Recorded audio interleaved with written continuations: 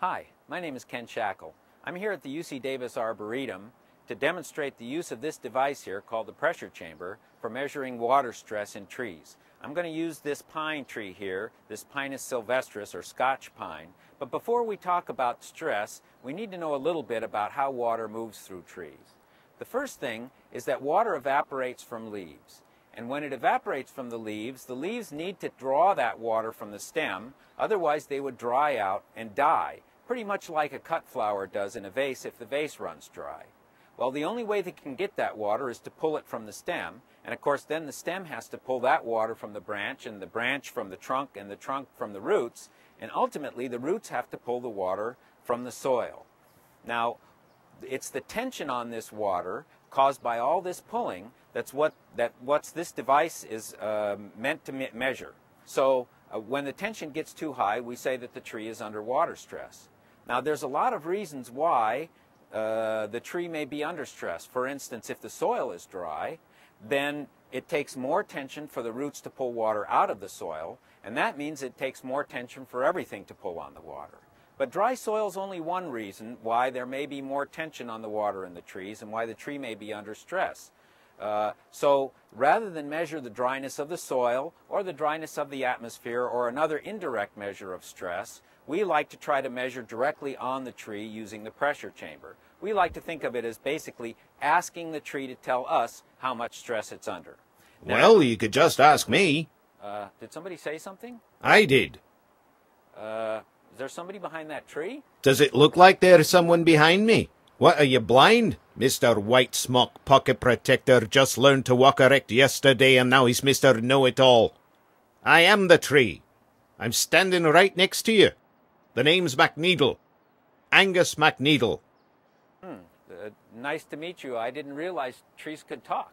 Well, it's either I can talk, or you've been hanging around the psilocybin section of the greenhouse, laddie. That's certainly not the case. I was just saying... I know what you're saying, boyo. I didn't just sprout out of the ground yesterday, you know.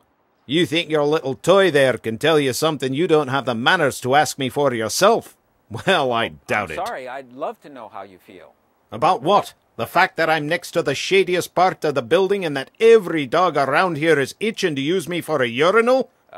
Just no, grand. I was thinking more how you feel in terms of water. Are you getting enough water, or are you too dry? Well, I've been drier. And I've been wetter. Does that narrow it down for you, Professor Big Brain? Well, one advantage of this method is that it gives us a value for the stress in the tree, and we've found through research that this stress is very well related to the different symptoms of stress that trees exhibit. For instance, leaf and needles. Shoot growth are very sensitive to stress. I'm sorry? I'm a pine. I've got needles, not leaves. Or did you skip Trees 101 at school? At any rate, of course, if I'm short of water, the last thing I want to do is make more needles, because then I'll need that much more water. Better to grow more roots, I say. That's right. That's a very reasonable response to stress. That is, growing more roots and less shoots. But that's a long-term response to stress. There's shorter-term responses to stress also, for instance, such as closing of stomata. The idea of the measurement is that the tension on the water in the plant is transmitted pretty much throughout the plant because all the parts are pretty well interconnected by the xylem tissue. What's xylem tissue? Basically, xylem is composed of microscopic tubes that are basically hollow cells with very thick walls, and water moves through those cells pretty much like water moves through pipes. The thickness of the walls is very important, though, because that makes these tubes very strong, and that way they don't collapse under the tension. That's why when you put a lot of them together, you get wood. You mean that wood is another name for xylem? Yeah, basically, yes. Well, why don't you just call it that then, lad? That's the trouble with you botanists. You gotta have a fancy name for everything. What, you get paid for every word you make up? Okay, well, the tension on the water in the xylem can actually pull water out of the living cells. And if that happens too much, then things like leaves and shoots can wilt. I'm a Scots pine. I don't wilt. Yes. Well, certainly your woody parts aren't going to wilt.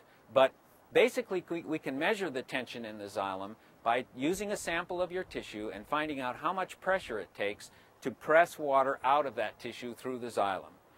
The more pressure it takes, the more stress it's under, the more stress you're under.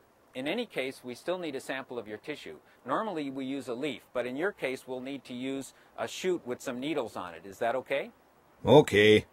So what I've done here is cover a small shoot with a shiny plastic bag. The bag stops the shoot from losing water even if the stomata are open, and after about 10 minutes or so, the tension on the water in the shoot should equilibrate with the tension on the water where it's attached, here at the stem. In scientific terms, we'd say that water potential equilibrium has been reached throughout the shoot, but there's not enough time to go into that in detail. Ah, thank God for that. Anyway, because the leaves or needles are bagged and their water potential has equilibrated with the stem where they're attached, then we call this stem water potential. And when we find the amount of pressure that's just enough to start extracting water from the shoot, then this is the water potential that we'll be measuring. Have you got a device that gauges boredom, Mr. Excitement? Not that I know of. So now we'll remove this small shoot. Is that okay, Angus? Go ahead, you weed. Do your worst. Not too many, though. It's not like I'm made of these things. Well, actually, you are. Smart Aspen. So I'm going to take this shoot, trim it off a little bit so that it fits through the seal well, and then put it through this rubber seal in this pressure chamber. There it is sticking out. Tighten up the seal, and then trim it off just a bit so that it's nice and flat. It's good not to have too much tissue sticking out of the pressure chamber because that can cause an error. This particular pressure chamber works like a bicycle pump. There are many other types, and they all basically do the same thing. So what I'm going to do now is I'm going to look at that stem and see that it's dry, which it is, and then we'll have the camera take a look and see what that stem looks like. You can see that the woody tissue in the middle appears dry. Some plants, like this pine, have resin ducts, and sometimes resin will come out, so that needs to be dried off, and you need to wait for that to stop before you try to take the measurement. Sometimes tightening the seal real good will help stop that, and you don't have to worry about crushing the xylem. It's pretty tough stuff, like Angus here, right? You're going the right way for a needle in a very uncomfortable place, Sonny Jim. So right now I'm going to start pumping and watching for water as I pump down. Since this pressure chamber works like a bicycle pump, the pressure only goes up when you're pumping down, so that's only when you have to watch it. This particular gauge right now is reading in bars. 1 bar is about 14.5 pounds per square inch. And different species are different in terms of how much pressure is required and how much corresponds to a lot of stress. For instance, 20 bars, which is about 300 pounds per square inch, would be fairly moderate stress for an almond tree, but very severe stress for a grapevine, and it would probably kill a walnut tree. Right now we're at about 4.5, and I still don't see any water coming out.